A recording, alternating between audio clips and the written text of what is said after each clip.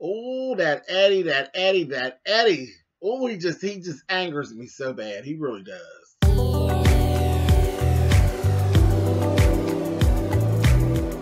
And I'm like, come on through, Cookie. I'm going up on my soapbox. That's basically it. Let's talk about drag and all its forms.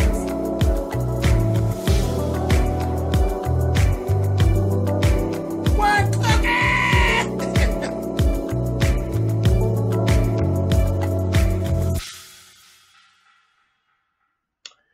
Hey guys, thanks so much for clicking on the video. This is my review for If Loving You Is Wrong. This is season 4, episode 2. This is our premiere. It was a 2-night premiere for season 4. Pretty good. But like I said, that Eddie, I can't with Eddie. Eddie done got on my nerves already, and we ain't 3 weeks in, and Eddie done got on my nerves.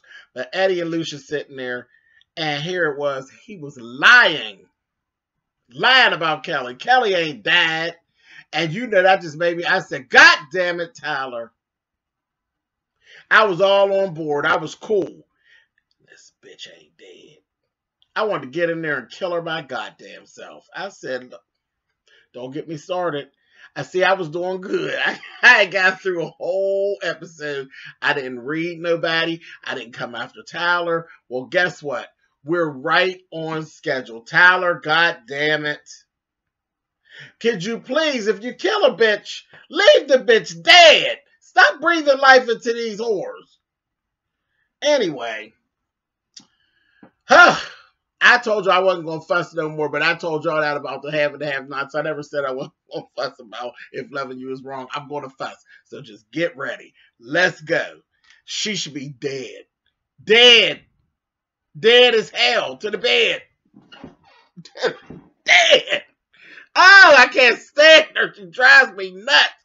Anyway, then Eddie's sitting over there making fun of black folks. Just carrying on talking about that affirmative action is a bitch, ain't it? Just out of order. Just out of order. And I'm like, Lucian is going to beat the brakes off of you one day if you don't cut it out. He really is. He's going to tear your ass down if you don't quit, honey. Keep on. Anyway, let's go over to the house. Natalie and Esperanza. Esperanza is a judgmental slut. She really is. She is a judgmental slut. You are running around, busting it wide open on countertops and sneaking men in windows and leaving lights on and carrying on and burying your head in the sand and ain't on the beach, bitch. But you all judgmental about just everything. She just comes off that. I just feel like, you be doing too much. And you know Natalie's judgmental, but that's Natalie. You know what I mean? That's always been her. But she leads a decent life. She ain't running around busting it open, sneaking and carrying on. You know, not like Esperanza, who never goes to work. And when you're there, you're not doing that running around, hoard around. Anyway, mess. Then we got Randall, and the cops came to his house. And just ridiculous. It was just absolutely ridiculous. He's down there. I wanted somebody to tear him up too. Got them in there, wasted their time. He said, oh no, I know. He called, talking about it was Brad that did it. I said, Lord, they're going to look on the camera and they're going to see that it's Marcy. But Marcy stole the hard drive, so there is no footage. And he's so mad, he's going to say, well played, bitch. I said, And that Rick with his fine self and went down there. He was giving Officer Rick a hard time. Child, when he told Rick, get the hell out of my house, you bastard. And Rick turned around and said, what did you say? Did you see Rick's face? I said, oh, all right. Hey, Rick, honey. What's going on, Rick? I ain't never liked Rick before because Rick was being a jerk to Kelly, and we found out in this episode why, but that Rick is a cutie, honey. Anyway, moving on. Brad finally got his girl Marcy. Got her. Marcy's up there drinking all this liquor. I mean, drink like a water glass of vodka. Like, girl, who does that? Just drinking, and still talking crazy, telling him, you were in the military. I know you know someone who could kill him. And he's like, stop talking like that. And she's so comfortable with her crazy and telling him about how you put the mother of his children in a barn and set the bitch on fire. Marcy, girl, you are crazy. You are nuts. I said, Lord have mercy.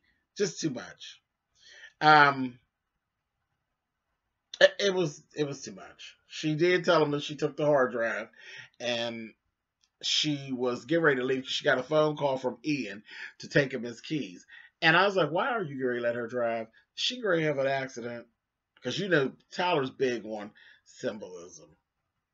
And I was like, this looked like you setting her up for a car accident, but okay. I was like over Brandon to even let her go, but she went. I wanted to see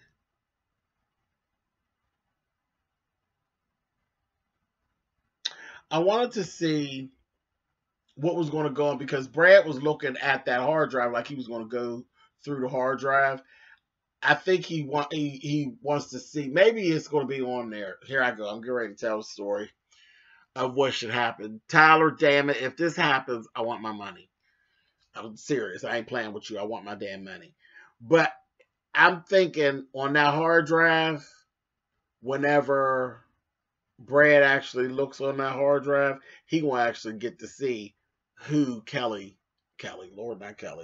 who Alex really done screwed in that bit. Because, see, we still at that whole thing. There was this whole conversation with Natalie, Esperanza, and Alex.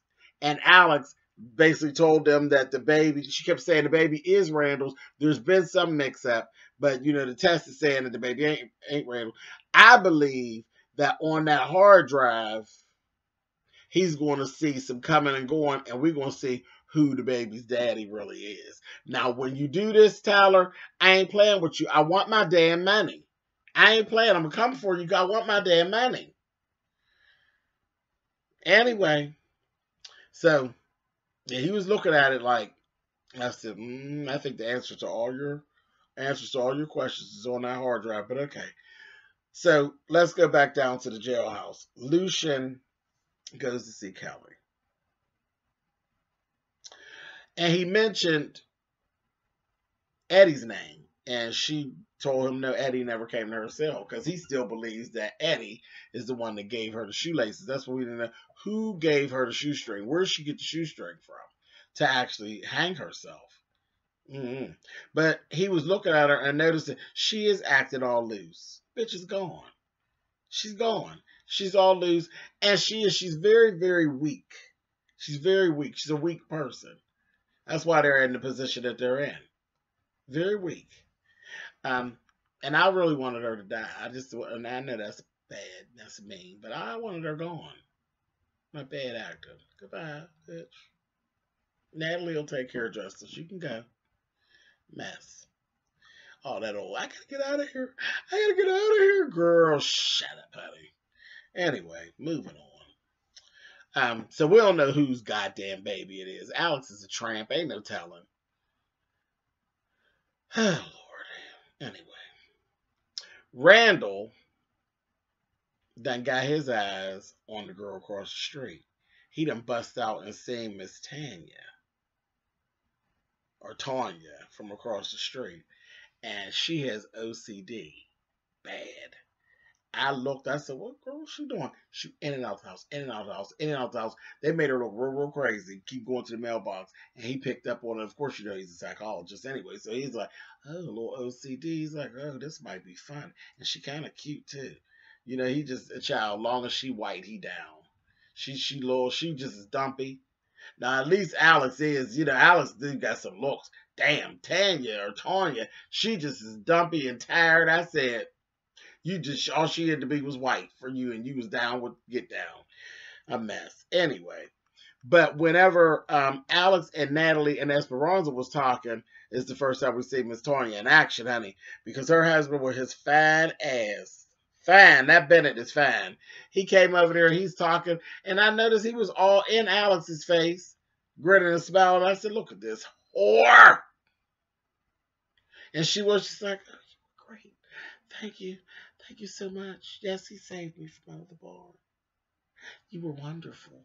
I said, look at her, ready to drop to her knees. You filthy whore!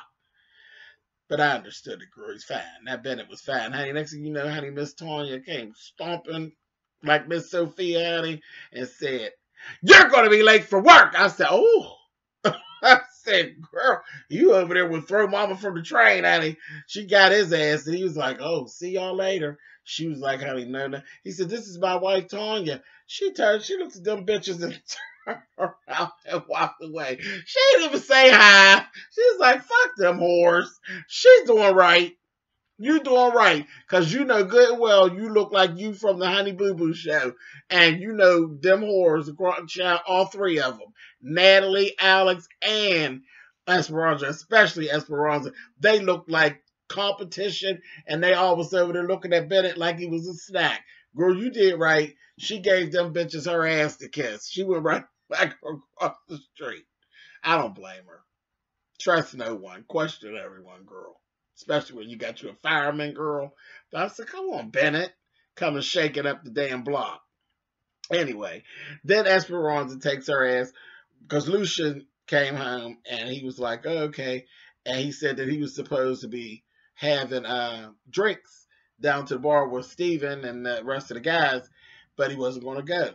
Then Esperanza take her little ass and got half dressed and went on down there to the pub and ran so she could run into Steven. But this is what I'm loving. Steven has flipped the script on her and is giving her some of her medicine and giving her, you chase me. No, I don't care about you leaving your light on. I ain't thinking about all that. I'm going on out of here. I'm leaving. And she's like, oh, you just going to leave? Okay, well, whatever. Here, the whole time there was this guy that was watching, another officer, he's watching. He didn't snuck and call Eddie. I said, oh, your bitch ass. What are you calling Eddie for, punk? Where's your woman at? Or are you Eddie's woman? What's really going on? I think that's what's going on, honey, because he was just all on the phone, just like a little bitch. I said, I want to punch him in his forehead. But Eddie came. Then by the time he came, Steven was gone. Rick was on his way out the door, because I thought, he was going to get mad at Rick, because Rick was sitting there talking to Esperanza. That Rick is fine. I wouldn't put it past her. She might jump on his pole too, honey. She's slick. But he was going out the door. And he ended up saying to the guy, call like 3-4 other guys, and y'all go on down to Esperanza's house. He said, because what's going to happen? He said, they ain't doing it, but they doing a covert. They try to throw people off of the trail. He's going to her house, because he said, I seen him leave with another woman. He said, he's going to her house. Y'all go and do what he got to do, what you do. Mess him up. He gonna say, yeah.